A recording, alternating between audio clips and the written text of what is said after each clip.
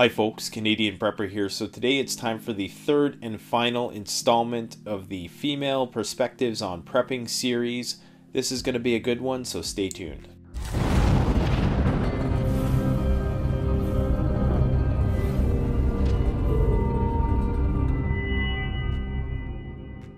Alright, so before we start, I just want to thank my guests for participating in this series. It's been a great learning experience for myself, and I'm sure many others as well.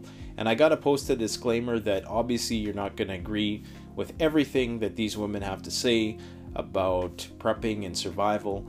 And of course, I'm not going to agree with everything they have to say either. You know, I think it's easy to read too deep in terms of a lot of what these participants are saying, in terms of, you know, what their ideologies are. Some of them have been accused of being feministic and all of that. And I mean, the fact is that they're speaking from a female perspective.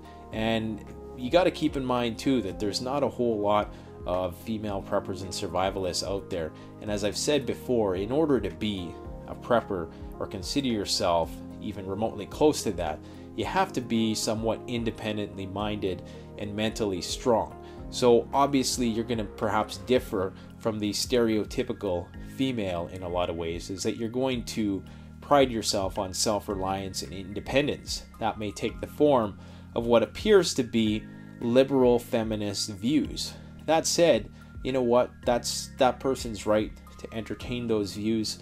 I'm here to listen. And in order to do an actual qualitative case study of female preppers, we have to be open to whatever it is they have to say, because you're not going to change anybody's opinion. So you're not going to agree with everything they say. I'm definitely not going to agree with everything they have to say, but I'm going to open my ear to it. I'm going to listen to it as non-judgmentally as possible, and then I'm going to try to integrate what I can into my worldview. And you know what? I take the best and I leave the rest. All right, so without further ado, let's get to the questions.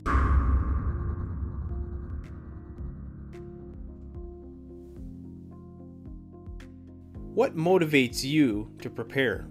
What motivates me to prep is, my will to survive and wanting to take care of my children.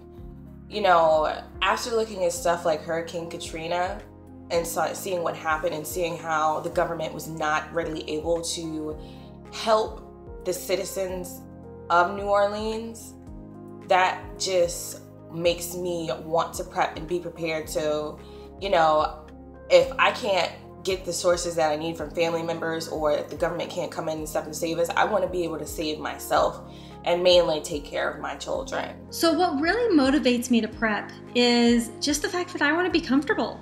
I want to know that if anything happens, no matter what it is, big or small or everyday or whatever, I am prepared to handle it.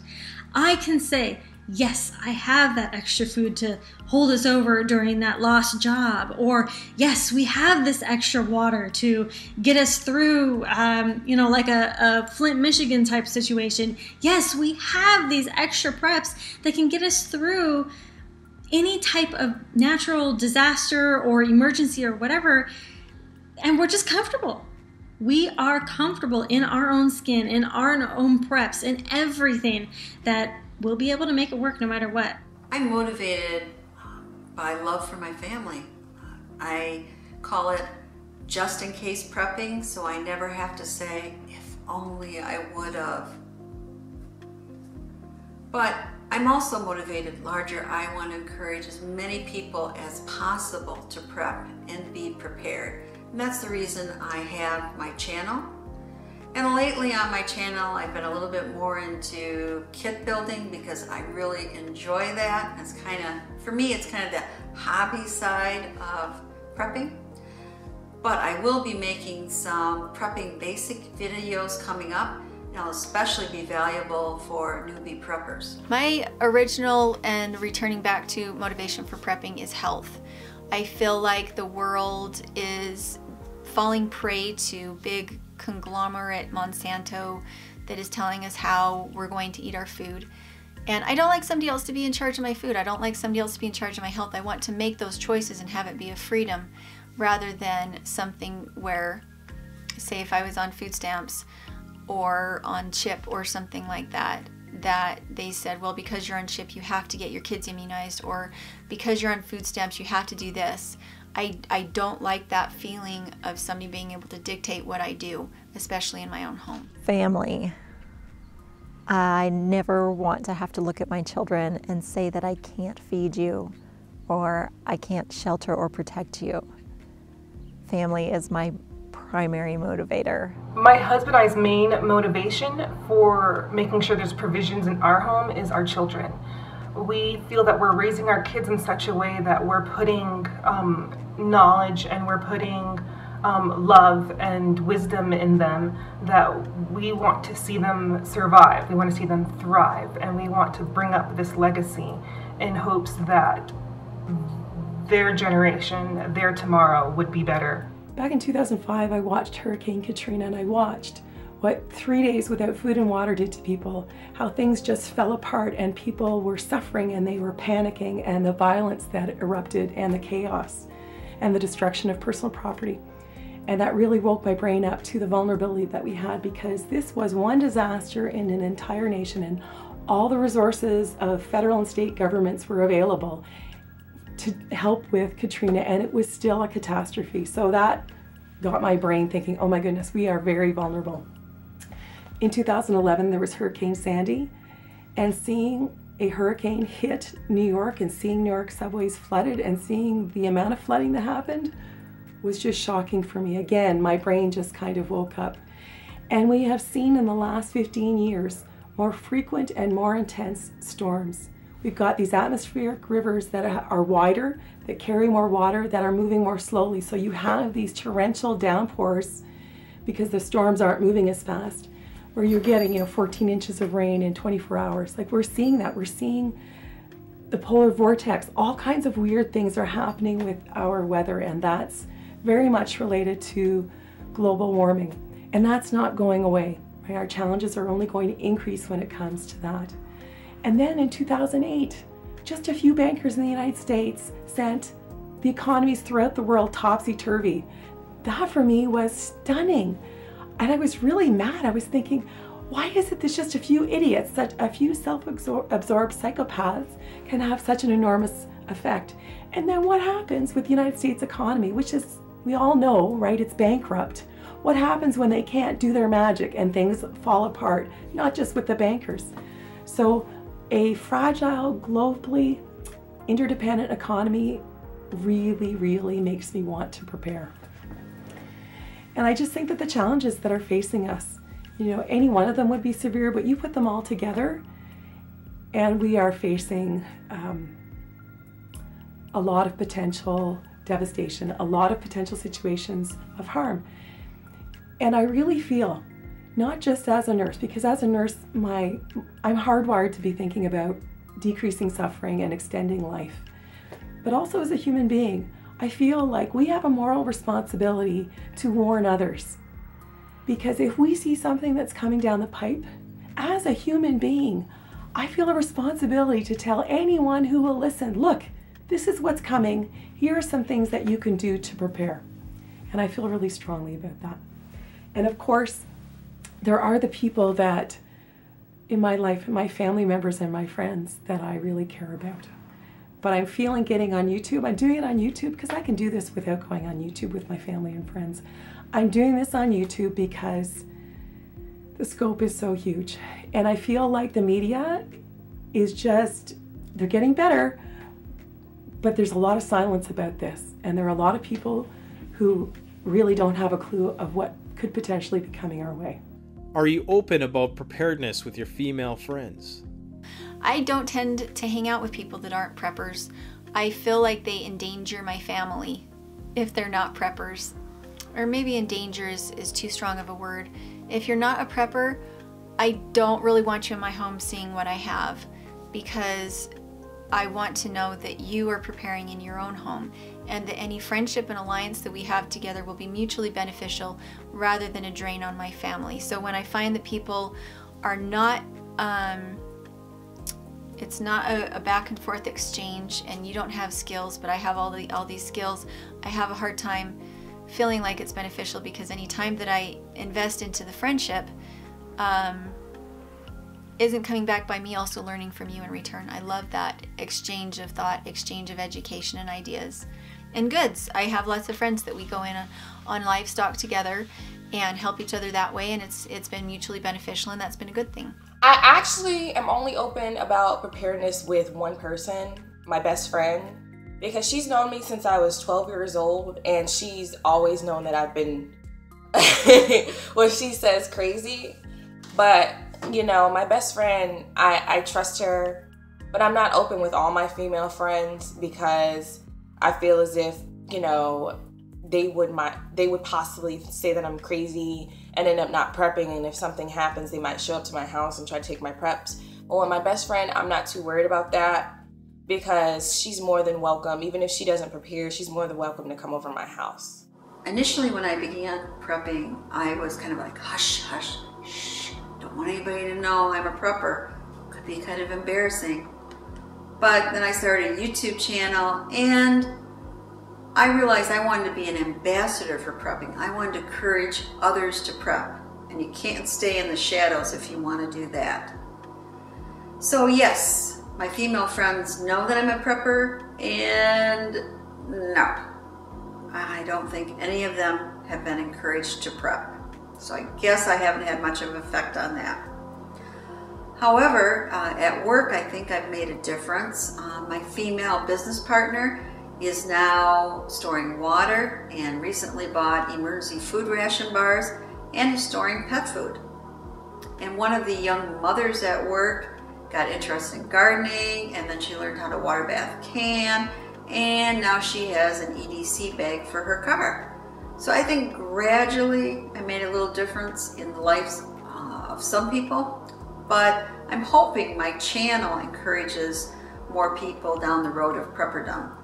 I'm going to continue. I won't be in the shadows. Yes, I am a prepper, and I am proud of it. Yes and no. I don't try to keep it a secret. I will talk to anybody about preparedness, but I'm also not very good at self-promotion. So my whole online presence began by trying to help a friend who wanted to become more prepared. I am more than willing to talk with any of my female friends about preparedness. A lot of them, I don't know if they don't want to, or it's just something that they don't think about on a regular basis. But if it doesn't come up, I don't go pushing it on people. I have a lot of friends and acquaintances who have no idea that I have a YouTube channel or a website or a whole book about preparedness and food storage. So yes and no. Yeah, I'm willing to. No, I don't do a very good job at it. Honestly, I'm not open to preparedness with any of my friends, whether female or male, but I have noticed a lot more pushback with my female friends or female coworkers or things. Like when I just mention something, usually they'll talk about something first, and I'll be like, well, it's good to be prepared, you know, and then they'll start laughing. And I feel like females do have I think they are more disbelieving. I think females do take a lot more convincing when it comes to getting prepared. So I do get a lot more pushback from females than I do males, for sure. So I'm not open about my preparedness really to anyone. Yes, as a nurse, it's really easy because nursing is very much about saving lives, extending lives, improving the quality of lives. It's about preventing illness and disease in the future. So preparedness just fits right into my brain as a nurse. It's just a really easy thing. It's part of what we do as nurses. In fact, where I work, we have a program devoted to emergency preparedness. And I've been able to have curriculum, emergency preparedness curriculum. I actually call it emergency preparedness as part of what I do with pregnant and parenting women and pregnant and parenting youth. So as a nurse, it's really easy. In terms of my faith community, it's also been easy because the community that I belong to really stresses emergency preparedness and has done so for over 100 years. So that's a really easy thing. And in terms of people that I just know in my community and my family, I can talk about it in terms of global warming. That's an easy thing for me to talk to my family members about. Or let's talk about solar flares. Do you know what a solar flare is? Do you know what would happen if we had a Carrington event? So depending on the person, you can really just have a conversation around causes, right? So if you start with rational discussions about causes, then it naturally leads to solutions. And so I've been really lucky that way. What, if any, global disaster do you see as most likely in the coming years? I think we're already in the middle of a global disaster. I think we are too dependent on the dollar. We are too dependent on food that comes from 500 miles away. And we are already in the middle of it. We are not a self-reliant, self-made people anymore. And I think that that's why so many men are preppers, is because they're seeing their dollar not going as far and it's starting to get scary. I think we're already in the middle of it. People don't have skills anymore. People don't know how to do anything anymore. And seeing that dollar drop is really scary for people who have kids to feed that don't know how to make bone broth. Me, I think it would be being hit by a global pandemic. I read somewhere that the majority of epidemiologists think that within the next 50 years, we will be hit by a global pandemic. And I think that is extremely scary. Now, I wasn't worried that much about Ebola hitting North America when that whole scare came up, because I'm worried more about something that is airborne. If you think of something that is lethal but can be spread like a cold, how horrendous that would be. I mean, already it seems like at work, if one person gets a cold, another 3 get a cold, and so on. That is a true epidemic of horror proportions if it wouldn't be a cold and it would be a lethal influenza instead. Now, I also think the other part that is very worrisome is that we are all very dependent on our healthcare system, you know, our hospitals and our physicians. But what would happen if our hospitals were full or our healthcare workers were too sick to take care of people? What would we do? Most of us do not know basic quarantine procedures, how to sterilize things, how to hydrate a victim, all the things that we would need to know if we had to take care of somebody at home. So the whole idea of a global pandemic is extremely scary to me. Now, something else I would say would be if something happened to our power grid. You know, there's been a lot in the media about that, either by maybe hacking into the power grid software or by a huge EMP. And one of the studies said that within a year, 90% of Americans would be dead if power wasn't restored. So that is pretty darn scary. Now, in the case of a global pandemic, I think just as many preppers as non-preppers would probably die. However, in the case of a year-long power loss, preppers might have a little bit of edge if they have looked at alternative energy, storing food, water, etc. But to be honest, my channel is more centered on everyday prepping and not so much on the global apocalyptic type events. As far as global disasters, I see possible economic collapse. I'm not too worried about World War III. That's like the least of my concerns. I'm more concerned about economic collapse and the scarcity of food, like what is going on in Venezuela and what happened in Argentina a while back. And I'm also concerned about climate changes. Where I live at, it'll be 80 degrees one day and then it'll be 30 degrees the next, and then 80 degrees during the daytime and the next day it'll be 30 degrees in the middle of the night and 50 degrees during the day. Our weather has just changed a lot, but mainly I'm concerned for natural disasters like floods, hurricanes, and economic collapse. Honestly, I really don't like to speculate on what type of global disaster could possibly happen in the coming years. I mean, our Earth is ever changing and, you know, people are ever changing. I mean, we have enemies all over the place and, you know, everybody has enemies. Not just the US, not just, you know, whoever, but, you know, there are enemies everywhere. There are people who want to do other people harm all over the place. And then our Earth is changing, you know, there's impending dooms of volcanoes and massive earthquakes and things like that. And of course, there are always, hurricanes and massive tornadoes and things like that that can still happen at any time. And they could be much larger than we anticipate. And it's just, I don't like to speculate on that kind of stuff. So, really just be prepared for any type of global disaster that may come. Okay, for me, in my opinion, financial crisis is a huge possibility. That really is, in my thinking, the most likely. There's plenty of other possibilities, and worrying about what could happen usually falls on my husband in our family. He's really, really good at it, and we like to prepare for whatever may come, and so it's good to think about what are possible scenarios, especially local to you. I mean, this did ask about a global disaster, but you want to think about your local disasters too as you're putting your preparedness plans together. I spend a lot more time, though, thinking about and working on what I can do in my own little piece of the world. So for my family, for my neighborhood, for my town, what can I do to be better prepared in those areas? Yeah, really the worrying about stuff is my husband's really good at that. He covers it for both of us. I am most concerned about global warming related weather disasters.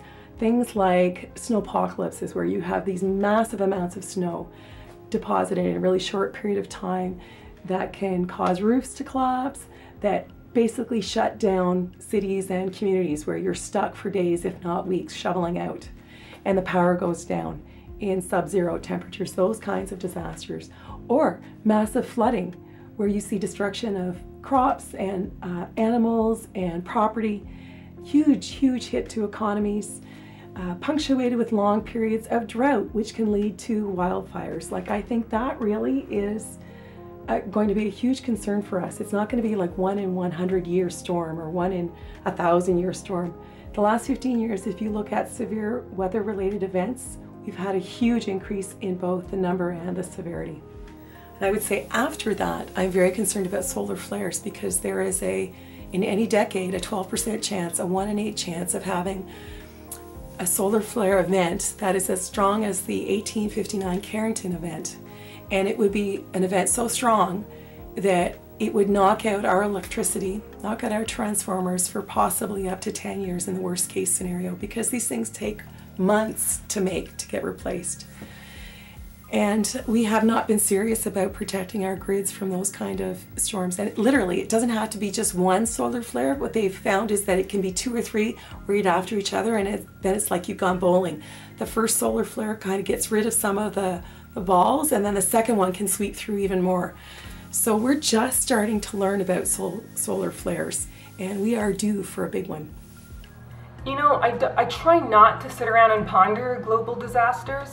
I know that bad things happen, they have happened, they are happening, and more than likely they will happen. And we're so focused on trying to live and pursue a life of sustainability that if something super bad happened, we did our best to prepare for that. But sitting around and thinking about it, I really couldn't tell you exactly what I think might happen or might not happen, because I just don't spend that much time thinking about that. I got 3 kids that I'm homeschooling. I've got too much happening. Is there anything you generally dislike about prepper culture? I think the main thing that I dislike about the prepper culture is that it's directed towards, they don't really give you any advice or in regards to what do you do if there's a scarcity of money. The majority of these people out here are prepping, they always talk about, go get you this and go get you that, but some people don't have money like that. I really feel like in the prepper community, they should focus on telling people how to best manage their money to get the preps that they need, and also focusing on people who don't have any money and what they can do to prepare. Because it's just all these people who are making these prepping videos, they obviously have jobs and they obviously have money, but I feel like they need to, focus more on people who don't really have the necessary money and how to best help them and assist them. The main thing that I dislike about the prepper culture on YouTube is how some preppers really judge you harshly. And they judge you based on their own preps. They judge you based on what they feel is right. And there are times when I may disagree with somebody about having a certain item or something, but at the same time, I'm like, you know what? If that item works for them or if that skill works for them, fantastic. It's not going to work out for me, but whatever. But what I've really noticed in the YouTube community is that people will come on to a channel, see something that they don't like they see you doing, making a fire a different way than they make a fire, and heaven forbid. And so it can get a little judgy. As much as the prepper community on YouTube is awesome, they can also be very judgmental very quickly, especially without knowing anything about you. I do have some pet peeves, 3 of them in fact. The first one is prepper name calling. We often hear a prepper calling a non-prepper a sheeple, and that might make the prepper feel superior to the other person, but in reality I think that shuts people out, and we don't want to alienate people from embracing prepperdom. So stop calling people names. And number 2 would be the undue emphasis on mega events. Like the Yellowstone super volcano exploding and destroying most of Earth, or maybe a very large EMP, or even aliens, who knows. Not saying that any of these events couldn't happen, but it really then overshadows what most people should be doing, which is prepping for everyday events and disastrous weather. And everybody's got to start there. I mean, if you think of those mega events, you might think, well, who cares? I won't survive anyway. Why should I do anything? Why should I prepare? So I would like to see a little bit more talk about everyday prepping. And number 3 is emphasis so much on guns and gear for prepping. And believe me, I like guns just as much as the next person. I mean, it's fun going target shooting. I also like buying gear, and if you saw my Amazon account, you'd know what I mean. But in reality, a lot of prepping is not so sexy. It's more mundane, and some of it is skills and knowledge. And I think everybody has to make sure that those basics are done and that we encourage that. And because otherwise people can kind of get off the prepping path, maybe just into guns or just accumulating a lot of gear. So none of that gear is very valuable if you don't have the skills and knowledge to go with it. It's the cattiness, the lack of helping and sharing, and instead being hermits and not coming out to help each other and to instruct each other and to just be friends and be people, and instead to allow religion and politics and sex, whether you're male or female, be something that deters you from forming community on YouTube. If there is, it's really not so much within the prepper culture as how the prepper culture is perceived. So stereotypes around the word prepper. The preppers that I know are some of the most decent and thoughtful and motivated people that I know. Not at all the crazy prepper types that are portrayed in the media. So I know there's some of those guys out there, but for the most part, we're good, decent people. And so it's more, to me, my issue with the prepper culture would be more with how we're portrayed than what goes on within the culture itself. 2 things. I would love if preppers brought it down a notch, relax, fart in your videos, laugh a little bit, tell some jokes, present your information, because there's so much good information out there. Present it maybe a little bit more lighthearted and not so serious. And with that said, it would be great if there is someone out there that had really good survivalist skills, but was also good at connecting and speaking to young people so that they could help teach kids how to have survivalist skills. We talk so much about protecting and taking care of our kids, if we start teaching them from now, small kids can actually be an asset to their families. Well, I think because the need to protect and defend is so strong in men, and it's also something that women are concerned about as well, that we very naturally spend a lot of time there, and it can be almost intoxicating to learn more and get more gear and develop more skills in protecting and defending those you care about. So it's good, but I think because we naturally go there, because it feels so good to get prepared that way, that we neglect other areas. And I think your channel, Canadian Prepper, does a fantastic job at looking at psychologically what do we need to be preparing for, because if your brain is not in full gear, if it's not working well, if this body of yours is not healthy, then your ability to protect and defend yourself is totally screwed. And your ability to meet your needs in all the other areas are affected as well. So I think that's probably what concerns me the most, is that one area gets so much attention and these other areas are neglected. And I think the other thing that I dislike is the unwillingness to call a spade, the unwillingness to say it's more than just the economy that is a risk for us right now, right? We have a world that's warming. We're going to have more frequent, more intense, more severe storms, whether it's snowstorms, rainstorms, ice storms. We're going to have more droughts. We're going to have more floods. We're going to have more fires. We're going to have more destruction of property. We're going to have more demands on personal resources and on governmental resources.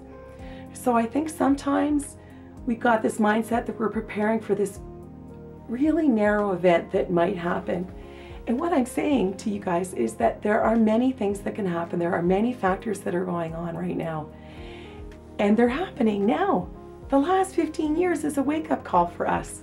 So I think we have to get more honest about the challenges that we're facing in order for us to really be prepared in all areas. Is there anything you dislike about prepper culture on YouTube in particular? I don't like about the prepper culture the fear that we are going to prepare for this big cataclysm and it's going to drain us on our resources for today. Anything that is in my home, I have to use it on a daily basis. I do not own any prepper stuff that is meant just for future use. Everything that I have has to be used daily or it's not worth having in my home. And so if I can't use it, I need to find a way to use it. And if I can't find a way to use it, I get rid of it. Life is too short to just dream about big scary things in the future. You need to live in the now.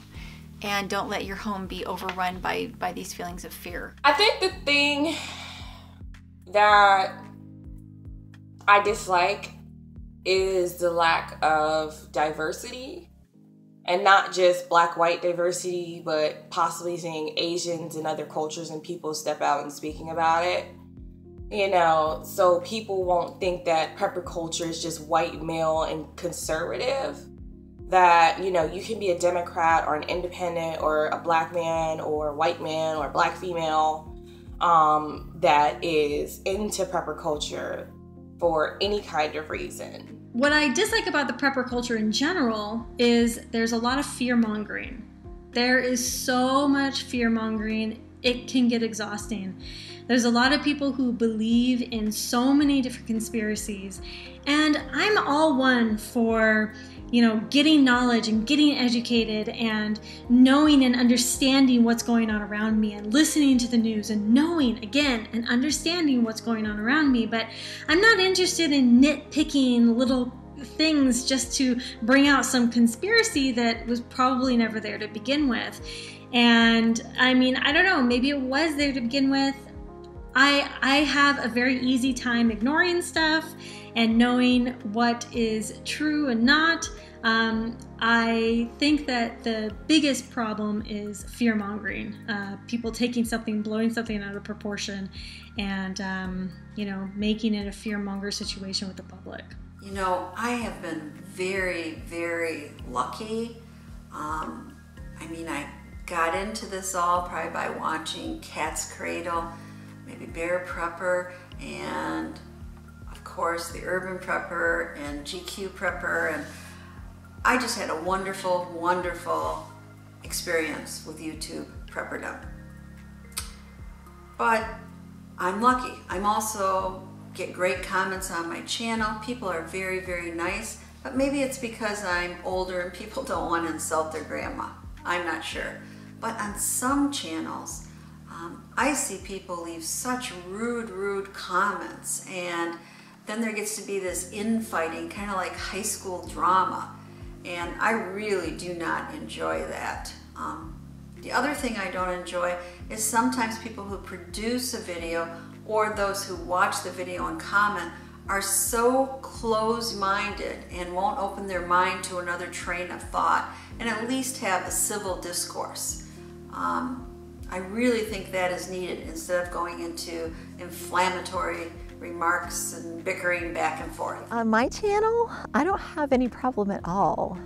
People are respectful, and it's actually been a really good experience for me, besides people asking me to marry them, and I'm already married, okay? So it's totally cool. That's sweet of you, but I really am already married.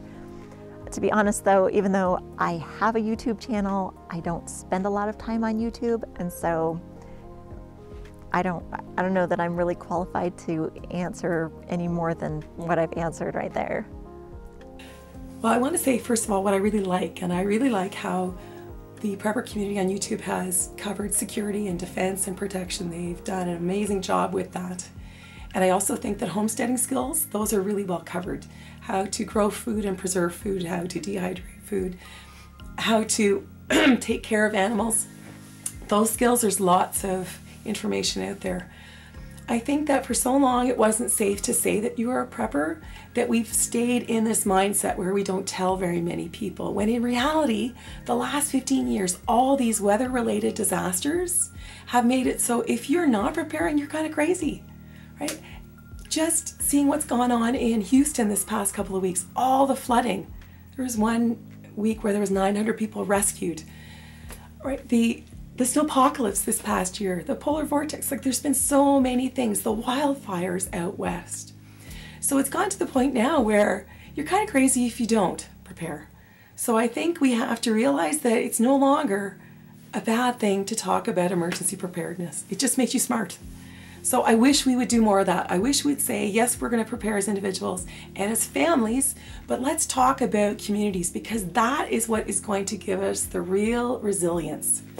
That's what's going to give us the sense that we can make it through, you know, the worst case scenarios. So that kind of drives me crazy. I kind of wish that in prepper culture, we would see more preppers investing in their community as opposed to trying to figure out how their community is going to fall. You know, well, how is my community going to blow up? And that might be easy for me to say because I live in a small town, and it's easy for me to invest in the people because I see them every day. If you live in a larger town or in a big city, that might be hard. But I'd like to see more preppers teaching and encouraging other people to do what they're doing. Alright, so I want to thank once again all the ladies who participated in these interviews. Hopefully at some point in the future we can do this again. Maybe if I get enough feedback in the comment section and questions. I know some people have asked questions that I've yet to ask the Council of Seven yet. And you know, it'd be nice to maybe do this again sometime. It is a little tricky to coordinate, but we'll see what we can do down the road. Don't forget to subscribe to their channels if you like the content. And by all means, stay tuned for, we got a lot more stuff coming on this channel. Obviously, there's another After the Collapse installment, which is going to be dealing with this very subject matter that I think a lot of you will be interested in checking out. So thanks for watching. Don't forget to like, comment, subscribe if you enjoy the channel. Canadian Prepper out. Check out the Canadian Preppers Network blog, an excellent resource for survivalists and preppers.